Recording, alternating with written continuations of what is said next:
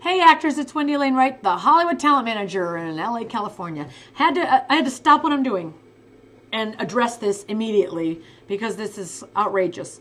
I just got an email from a viewer who wrote, I live in Toronto, Canada. I want to become an actor in Hollywood.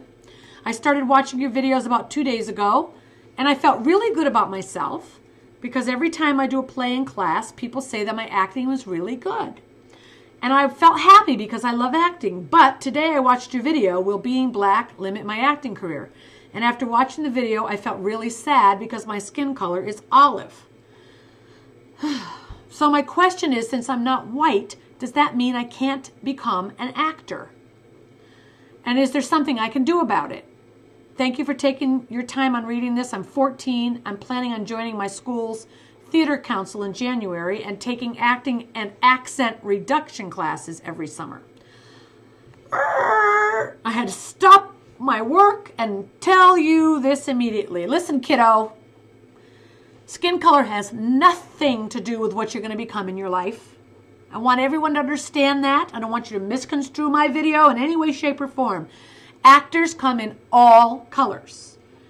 Actors come in all colors.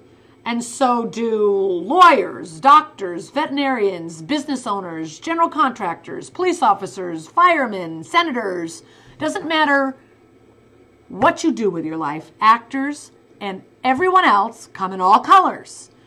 So yes, there are less roles for non-whites in show business, and there always have been, but that's changing and that's growing. It took years and years and years for someone black to win an Academy Award, you know. And when Sidney Poitier won it, it was the first time a black had ever been nominated, had ever won for Best Actor. I think Hattie from Gone with the Wind might have been nominated for Best Supporting Actress, but there had never been a black Oscar winner. And even today, when Halle Berry won for Best Actress, they still categorize her African American, even though she's biracial. I guess they're never going to have a biracial award. I don't know. Race is a crazy thing in America. It really is, and maybe in the world, but in the United States for sure. We've overcome a lot in this country, coming from slavery, coming from segregation, coming from white supremacy to black equality. It's a hard road for the United States, but I don't want anybody of color to ever think that they can't become what they dream of because of the history that this country has come through. If you're alive today, you're probably in the best time the United States has ever been in terms of race. And it doesn't mean that there are not severe racial problems as a result of what this country has gone through.